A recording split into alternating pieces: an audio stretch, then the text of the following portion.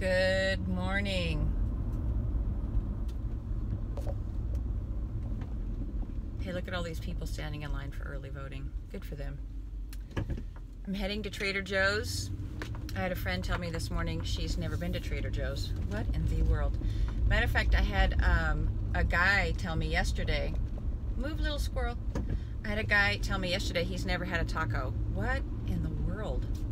That's bizarre. But anyways, you know, today is a gloomy day. It is overcast and gray.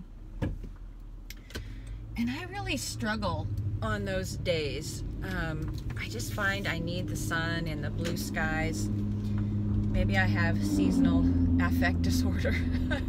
Interesting that acronym, seasonal affect disorder, spells sad, because you know, I feel blue and I feel tired and I feel depressed when the skies are gray. And you know, I was thinking about how probably since March, the skies have seemed pretty gray lately with the Rona and the lockdown and all the political unrest and division and hate that's going on. And it's such a reminder that we have to walk by faith. Even though I'm not seeing the sun today in the gray skies, the sun is still there. I just can't see it. And it's the same way in the gray skies of life right now and in our country, where the skies seem gray and things seem hopeless. We have to walk by faith. God is still, the sun's coming out. Isn't that cool as we're talking? Yay! That even when we can't see God, He is still there. And we walk by faith and not by sight. We don't walk by our feelings and we don't walk by our five senses. We trust in the Lord. I'm looking for my sunglasses now. You know, God is sovereign. He has a plan. And He tells us, He says, trust in the Lord with all our heart and lean not on our own understanding.